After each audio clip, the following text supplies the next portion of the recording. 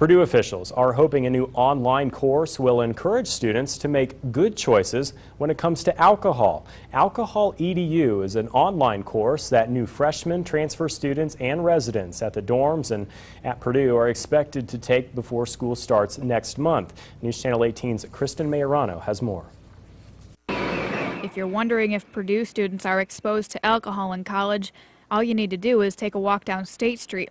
But officials want students to know the culture of college drinking isn't always what they might expect. And a program like Alcohol EDU is going to let them know, first of all, that not everybody's drinking in college.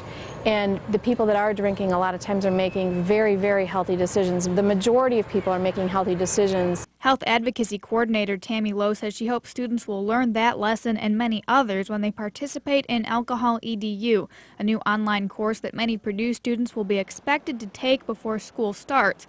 She says one of the biggest goals is to change how students view alcohol. For freshmen, I don't know how they would do it, but like upperclassmen, I'm sure will be like, oh yeah, let's go party or something like that. People have preconceived notions that there's a lot of pressure to drink and that everybody's doing it, but that's not really true. For example, I'm 21 and I never drink. I've been out to the bars twice since I've been here. Lowe says the program is being treated as an implied mandate. In the coming weeks, incoming students will be receiving a barrage of emails encouraging them to log on and take the 2-hour course.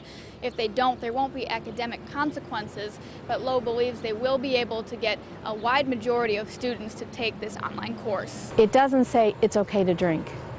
It does say if you do drink, these are some of the consequences that you have. The program is already in use at other university campuses across the country. Kristen Majorano, News Channel 18.